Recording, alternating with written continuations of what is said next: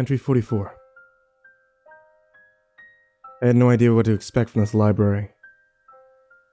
But even that didn't stop me from feeling surprised when I finally saw it.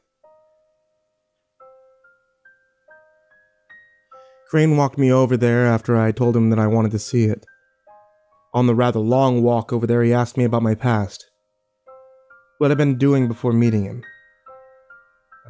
It's obviously a long story. One that's quite hard to explain, but I gave him the gist of it. I told him about the Earth I knew. Clear skies, nature, civilizations, all of it. Probably thought I was mental. I'd been through so much. Created this fictitious utopia in my head. I didn't say any of this out loud, but I could tell that he didn't believe a single word that I said. In all honesty, I couldn't care less. None of it really mattered anyway. He led me to a singular, small, unassuming building surrounded by nothing. It almost looked like a ticket booth. I looked at him questioningly. He just gestured for me to go in. It's all down there. All you want to know. Password is crisis. He walked away after saying that, leaving me alone to stare at the peculiar structure in front of me. I walked in through the small entryway and was faced with an opening in the floorboards. There was a ladder going downwards. I took it, descending into the darkness for about 20 minutes. As I hopped off the last rung, I found myself in what looked to be a lobby with metal walls and floors. In front of me were large iron doors with an alphabetical panel to the side. There were overhead lights. They weren't on. Instead, everything was illuminated by large candles. I entered the password. They slid open.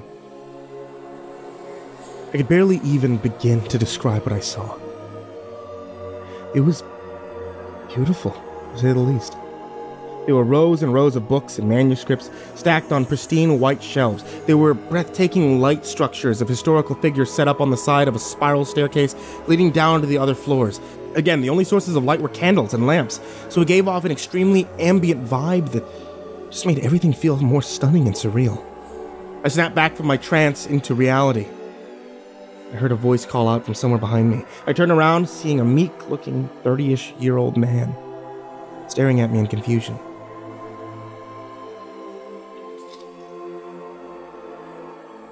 I struggled to spit out the words, but I finally got an introduction out. I haven't seen you before, the man responded. Yeah, I just got here, I suppose. He nodded. Well, I'm Voidnov. After that brief exchange, we just stared at each other for a while. Eventually I piped back up. Sorry, so... What do you do? He smirked, gesturing to the books around him.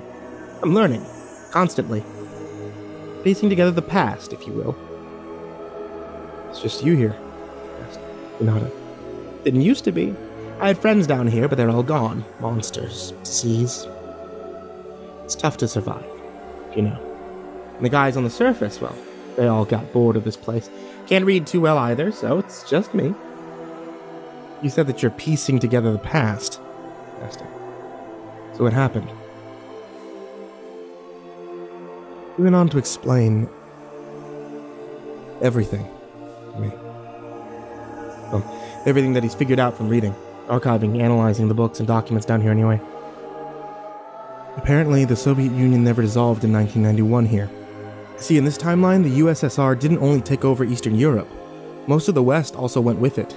In other words, they didn't grow weaker over the years, only stronger. And the Cold War? It wasn't only between the US. The Soviets also had China to worry about. The Kuomintang actually won the Chinese Civil War here. That meant the Chinese Communist Party never came into true power, but even the Kuomintang didn't last too long. In 1995, China officially became a liberal democracy, meaning they had a lot more in common with the US than with the USSR. This was also around the time when the Soviets really stopped treading lightly. They were beating America in the space race. They were now trying to beat them in the nuclear arms race as well. When China established democracy, the Soviets took this as a direct threat from the US and claimed that they were trying to impose their will on the rest of the world. Even though China had come to their consensus all on their own, the Soviets used this as an excuse to bolster their nuclear arsenal even more. Things were starting to become more dangerous. In response to this, China increased their own nuclear firepower and officially allied with the US. This move was highly contested by the Eastern European countries that remained free, notably the UK, France, and Ireland. They claimed that this would cause the Soviets to officially try and invade them. The situation started escalating even more. In this timeline, the Americans hadn't gotten a man on the moon until 2001. The Soviets did it 2 years later in 2003. The problem was, they had set up their moon base dangerously close to the US one, only about 200 meters away. They claimed that this was by accident. Nobody believed them. Things really started going to shit in the winter of 2007. France had been keeping the details of their own nuclear arsenal under wraps in order to avoid spite from the USSR. However, all their plans were leaked by a Soviet spy working discreetly in Paris. To them, a hidden nuclear program meant war. They moved into France just a few months later. News about the invasion spread across the world like wildfire. The Soviets ordered that the French give up their weapons and sovereignty, becoming a part of the USSR. However, they didn't comply. The invasion lasted 3 months and would eventually be recognized as the inception of the apocalypse. The US, along with the UK, Ireland, Korea, and China, all sent troops over to aid the French. This is when they realized that the Soviets had been keeping secrets of their own. With such a large portion of their nation budget going towards the military, they had developed new ground war weapons that caused ungodly devastation. Things like automatic rifles with explosive rounds, power armor, electric bombs, noxious gas that would spread too fast to be anticipated. Because of this, the Soviets managed to take France with minimal casualties, even with international help. Things started to look terrible. In 2011, they followed up by also forcibly annexing the UK and Ireland. They even moved into the Middle East, destroying all of America's already established military bases there. World War III was imminent. About 3 years pass, with no major occurrences taking place. The Soviets knew that if they made a move on China, the US would be right on their heels. In addition to that, they would also be backed by Japan and Korea, which unified the same year that China turned into a democracy. However, the peace didn't last. The following details were murky. All that can be confirmed was that when the Soviets decided to simultaneously send troops to China and America sometime in 2014, the nukes started flying. The East Coast and the Midwest of America were destroyed, along with central Canada. All the provinces in West China, as well as the entirety of Korea, were decimated. The Soviets also suffered heavy casualties. Ukraine, Belarus, and a quarter of Russia were eradicated. In addition to that, there was also some botched nuclear strikes that went haywire, hitting North Africa, India, Central America. The world population plummeted that day, all in a nuclear war that lasted under a day. An estimated 2.8 billion people died. Hundreds of cities were destroyed. The radiation ended up killing even more. The years that followed were miserable for everybody involved. The Soviet Union disbanded almost immediately after the war, and the mass rebuilding of countries and cities went underway. Everybody tried to recreate a sense of normalcy in the world. It could never really be the same. The apocalypse had essentially occurred. But that wasn't even the worst of it. In 2015, a high-ranking Soviet general was found hiding in a town in eastern Germany. His name was Elias Richer. He didn't put up a fight when apprehended by the newly formed International Commonwealth. His trial was sent immediately and televised all across the world. During the entire duration, where the judge was reading out his war crimes, he remained stone-faced. That was until the very end. As he was about to be led to the electrocution room, he burst out laughing. It was a hysterical, nearly sadistic laugh. Everybody watched in shock as he began to speak. And this is the gist of what he said. Apparently, the Soviets had been developing an extremely experimental weapon since 1964. It was projected to be finished around 2035, but the sudden outbreak of nuclear war caused them to consider deploying it then. They had a vote within a 7-person committee involving some of the top scientists who'd been working on the weapon at the time. A vote on whether it was time to use it or not. All 7 scientists voted against it. They claimed that the weapon was unfinished and therefore too unstable to be utilized. That it could lead to unfathomable consequences if something actually went wrong. The plan was seemingly scrapped. That was until Elias decided that it wasn't an acceptable decision. Most everybody, including his superiors, tried to stop him, but in his intense, psychotic, militant desire to win the war, He started a mini coup with a group of like-minded soldiers and launched it to the dismay of everybody. So what was this thing? It was an antimatter weapon, a particle missile, or something to that effect. The details of what it really was remained a mystery for all time. The world would only know of its consequences, and apparently this one weapon was enough to wipe out the entirety of America, most of Canada, and all of Central America as well. It was the endgame for the Soviets. With the US out of the picture, China likely wouldn't be able to handle them on their own, but something went terribly wrong. The launch was botched. It landed somewhere in the Pacific Ocean. Everybody in the courtroom went into a collective shock as he said that. If a weapon of that magnitude exploded underwater, that could mean the apocalypse wasn't over. But Elias was quick to correct them. Supposedly, it wasn't explosive. It was something else. Something that humanity wasn't ready to understand. It wasn't supposed to blow up America. It was supposed to get rid of it. He also didn't know when or if it would activate, but if it did, that would be the true end of the world. He didn't elaborate on what that meant. His laughter started up again, but it quickly turned into a desperate sobbing. Tears streamed down his face as he repeatedly muttered out the words, "I'm sorry." They interrogated him for weeks, trying to squeeze out any information. However, he just sat there and said that he couldn't help them anymore. They tortured him to no avail. And he died in 2018. The world feverishly scoured the Atlantic Ocean for years, but the task was seemingly impossible. They had an imprecise location, and they didn't even know what they were looking for. That was until 2022. There was an object about the size of a small car lodged into the seabed somewhere in the northern Atlantic. The first thing they saw was the red and yellow of the USSR flag. This was it. But nobody knew what to do with it, and upon closer inspection, the device almost seemed alien. Nobody wanted to risk touching it or operating on it. Things still weren't looking good. It was in the summer of 2026 when a breakthrough finally came. An American physicist and cryptologist by the name of Daniel Bouchon had discovered how to sift through the general logistics of the weapon without activating it. And in fact, he found something very interesting. But it probably wasn't what the world was hoping for. There was a countdown timer embedded somewhere deep in the code of the device. It read 11:07, 53, 22, 21, 20, 19. 11 days.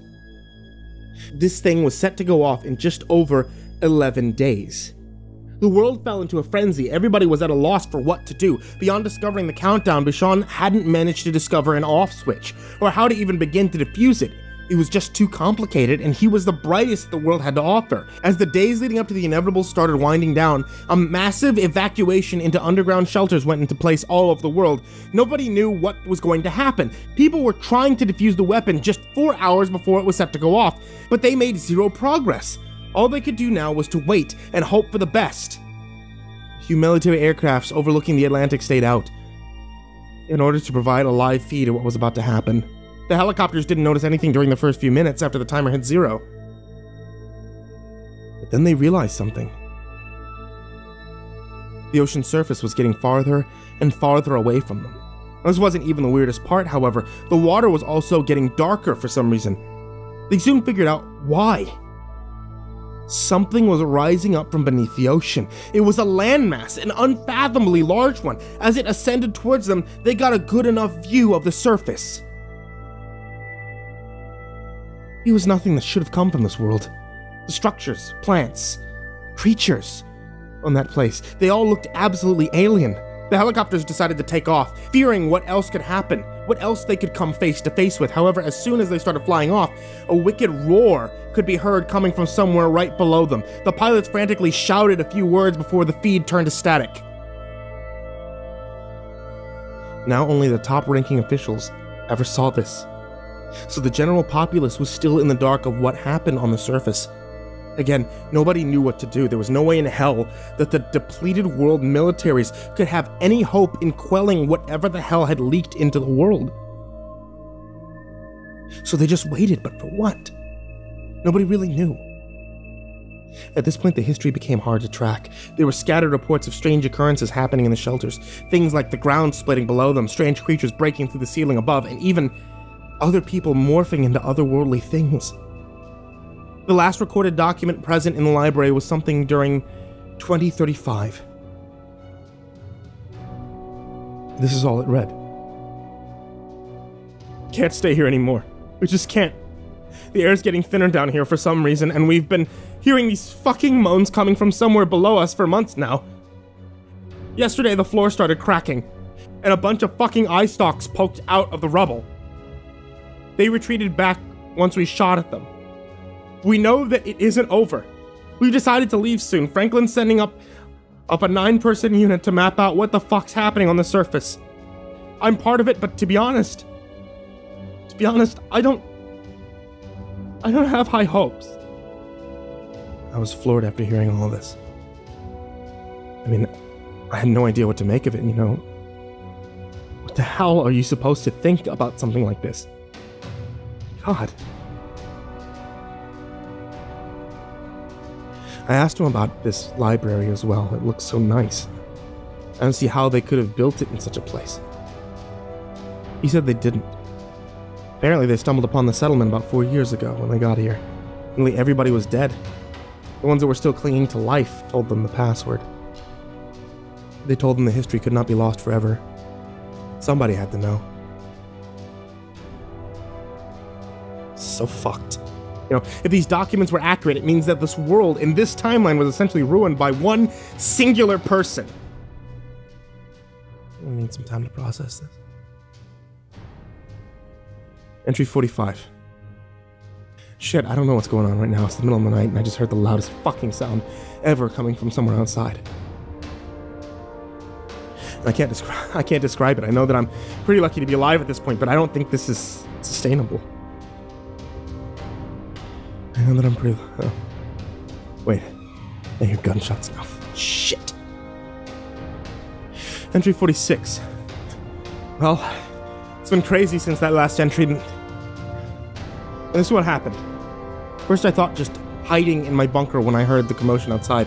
Just wait it all out, I thought. But then I realized something. If this settlement was destroyed and I was the last one alive, well, I wouldn't be lasting long after that, would I? Conversely, if I decided to hide and they won, then Crane and the rest of the guys wouldn't be too happy with my cowardice. I made a decision. Grabbed the assault rifle under my bed, and I decided to head out there. If I died, then I died. Was this life really worth living anymore? As soon as I poked my head outside, I was hit with a sharp smell of metal. I looked around, seeing blood everywhere on the ground, but no bodies.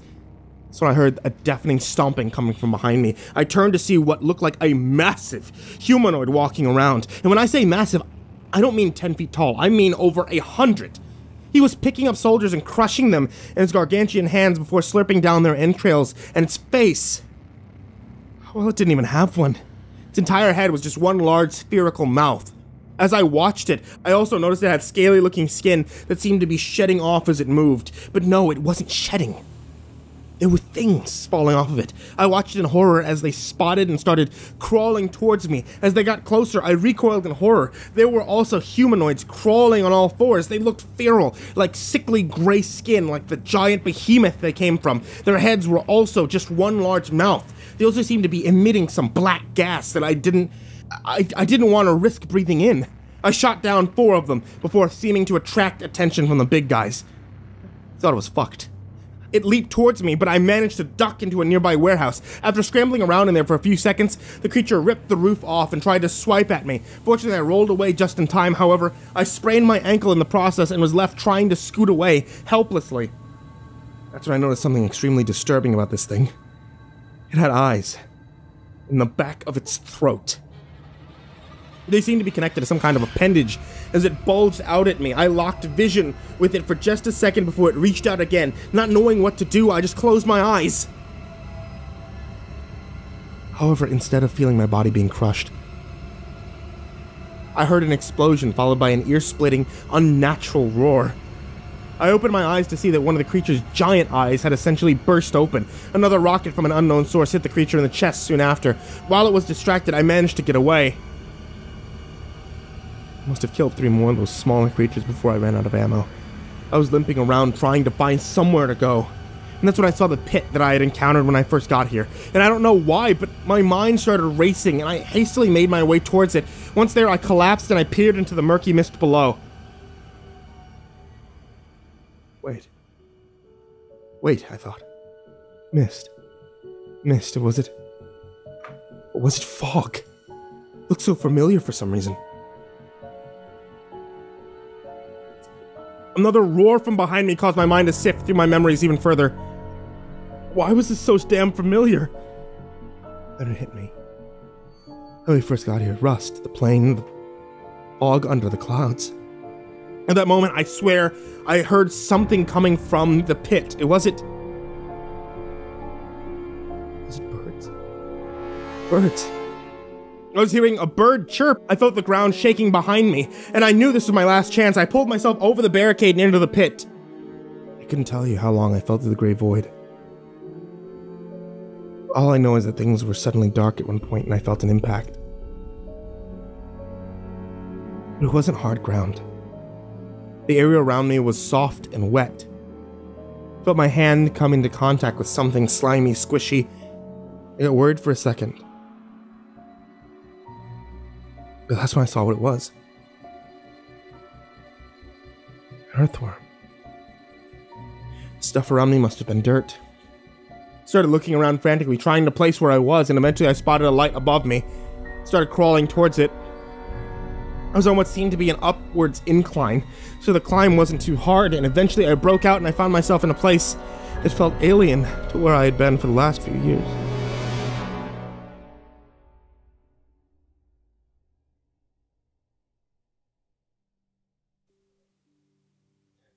Nature. I was in some kind of forest that had just crawled out of a hole in the ground. It was foggy as hell. I could see the trees, the brush, the shrubs, the birds, all of it. I laid down for a while and I fell into the state of euphoria. I guess somebody thought that I was crazy and walked over eventually because I heard a voice speaking. Some while later, I opened my eyes and a middle-aged man looking at me with an extremely concerned look. Are you all right? What in the bloody hell are you doing? He had what I assumed was a British accent. I would later find out that I ended up in Wales. Cardiff, to be exact. Tried to make some story up in my head, but it all came out in jumbled messes. He walked away soon after that. I couldn't really blame him, though. I must have looked and sounded like a madman. Eventually, I found my way out of the forest into a city street. I stumbled upon a public washroom. I cleaned myself up as best as I could there.